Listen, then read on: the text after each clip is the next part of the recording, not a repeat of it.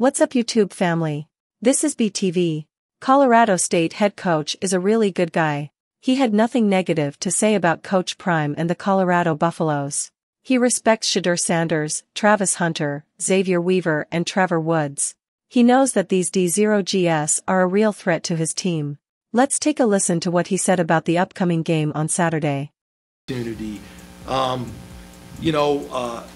far as Colorado's concerned, they've done a really good job. They played 2 games. Their offense has been really outstanding.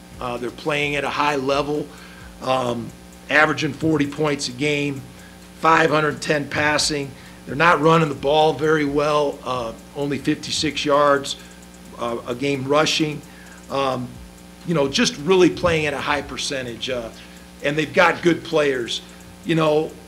I got to tell you, Shedeur Sanders is an excellent quarterback, and he's playing at a high level, and obviously don't need me to recognize that, but he's playing at an extremely high level. I went back and went over with our team the keys to victory that we use for our program, and in the first 2 games, TCU and Nebraska, the game is basically dead even. In a lot of ways, TCU and Nebraska outplayed CU in a lot of areas of the game.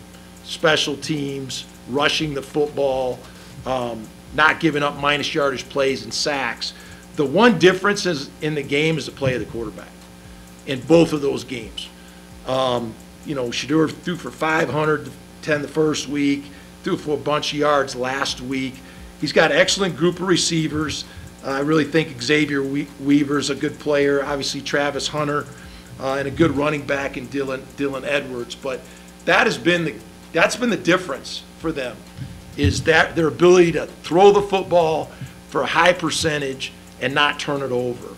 And obviously, that's going to be the key to the game for us.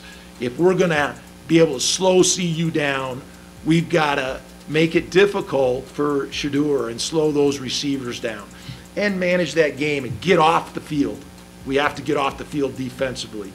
As far as their defense is concerned, their coordinator came from Alabama, had a chance to watch a lot of their games. It's a very unique front. It's more of a pro-style defense. They play some odd and even. They'll play with a jack and a star player that plays at the boundary majority of the time. And they'll move Travis Hunter around. They've given up some rushing yards.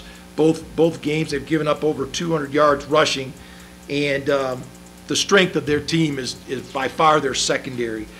Travis Hunter's a really unique player. I've never seen anybody do what he's done so far in 2 games. The kid deserves a lot of credit. He's an excellent athlete and a great competitor.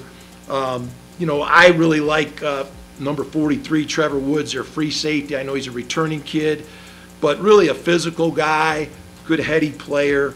Marvin Ham's an excellent linebacker as well. This is going to be a really fun football game.